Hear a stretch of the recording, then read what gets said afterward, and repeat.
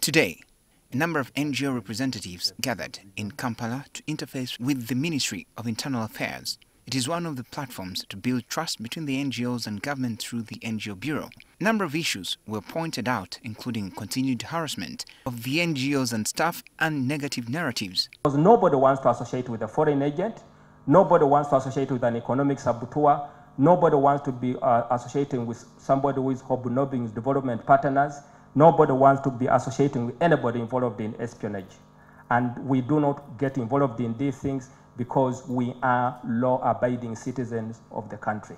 The matter of unresolved break-ins and security raids, which has been discussed severally, also came up again, with NGOs calling for reports from the investigations conducted. Responding to the concern, the head of legal services at the police, Erasmus Twarihukwa, explained that some NGOs had not followed the proper procedure and had also not provided any details of the cases. Now, there's a procedure to follow.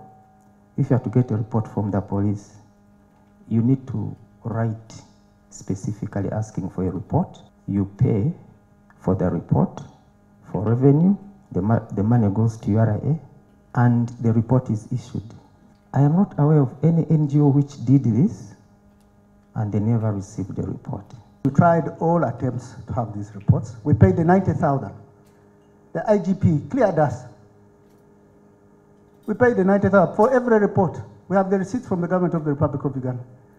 But why should we embarrass government here in this platform? The CMI head of legal, Paul Mukung, also justified the continued arraigning of civilians in military courts, even when the Constitutional Court already ruled that it is unconstitutional. The Attorney General filed an application for the stay of the implementation or execution of that ruling, and it was duly granted.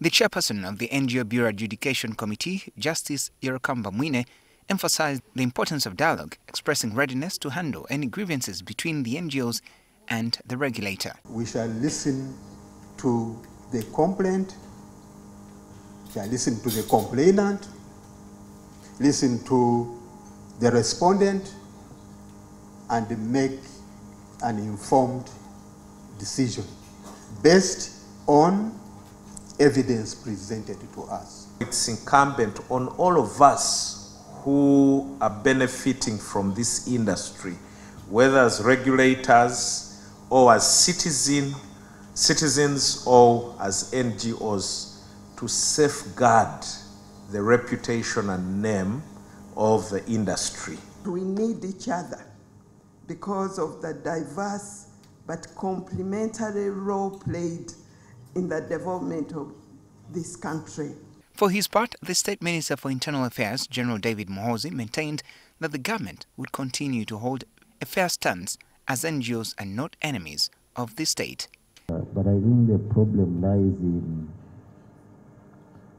the tension is sometimes caused by the overzealousness of either side and the responses this invites. So through these dialogues like this one, I think we can find a meeting point over these issues. But Mr. Wanjara, the NGOs are not enemies of the state.